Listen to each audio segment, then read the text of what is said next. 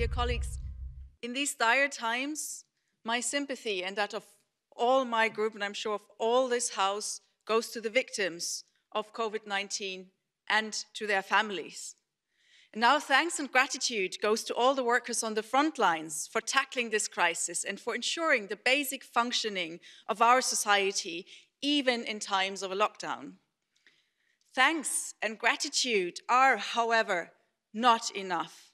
This crisis makes clear how much we all depend on the tremendous work of often underpaid and overworked people, be it in hospitals, shops, or care facilities. We must reflect our gratitude by ensuring the improvement of their pay and of their working conditions. In times of crisis, we need solidarity among neighbors, among citizens, and also among EU states. And it has taken long before solidarity started to appear. First, there were acts of the opposite, export bans for medical equipment, border closures that had people desperately trying to get home, stranded in borders for hours and days in very unsafe sanitary conditions. Luckily, this has finally changed. Now the countries are starting to learn from each other, sending medical supplies and treating patients from different countries.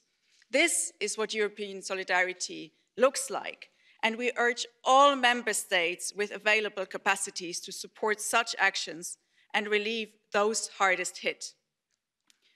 What is more, European solidarity must not stop at EU borders. In particular, support, including financial, technical, and medical, should be extended to the countries that are working to join the EU in the future.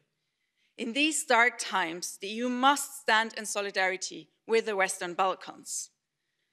And while many of the measures necessary right now are in national competence, there's quite a lot of things that the EU can and should do at this moment, including coordinating the response actions of member states, as well as pooling best practices in supporting those groups most impacted by the corona crisis. And the single market must reinforce the efforts to tackle the crisis. Intense cooperation must exist between the EU institutions and member states to ensure that medical supplies, food and other essential goods can move freely across borders to meet the needs across the EU. The economic consequences will be very heavy, and the EU and the member states have to think out of their self-imposed limits and be courageous and be creative in finding and delivering the medical, social and economic means to overcome COVID-19. This includes using every financial instrument at our disposal to support the millions of people who lost their job or lost their income because of this crisis. To help the hardest hit countries, we need common bonds like the Corona bonds so that Italy, but also other countries, can get back on their feet and further economic turmoil in the Eurozone will be prevented.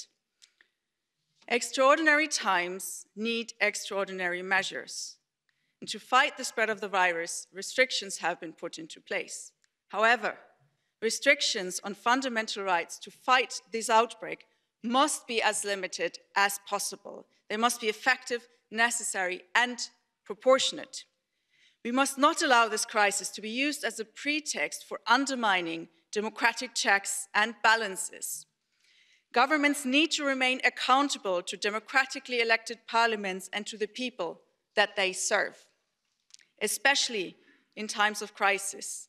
Solidarity means that we have a responsibility not to forget the most vulnerable groups in our societies, such as women and children who are not safe at home, homeless people, people living in extreme poverty, but also refugees who often live in overcrowded facilities.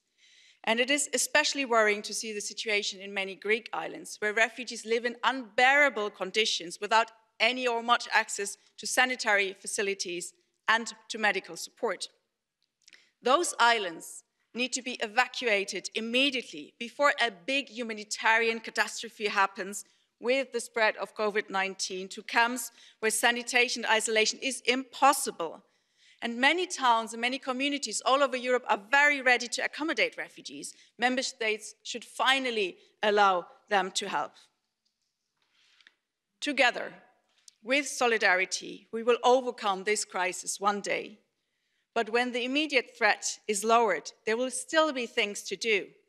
We will have to help the economy to recover from the severe shock with an investment plan that also gears it towards a social and ecological transition. We will have to draw the lessons from the crisis. While today is not the day that we can oversee all consequences and all lessons that we should draw from this, there are some lessons that are very obvious already. Like that people who do work that is of absolute importance to all of us, like health workers, cleaners, supermarket workers, etc., need to be valued according to their importance, not just by applauding them, but also by paying them fairly, i.e. much, much better.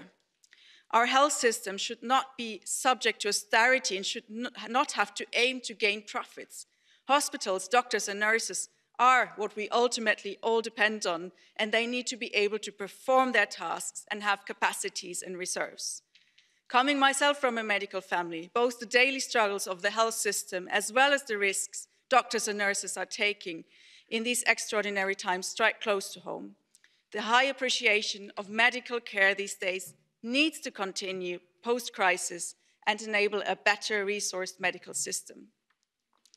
This crisis is telling us all, as citizens, as member states, as Europe, it is testing us.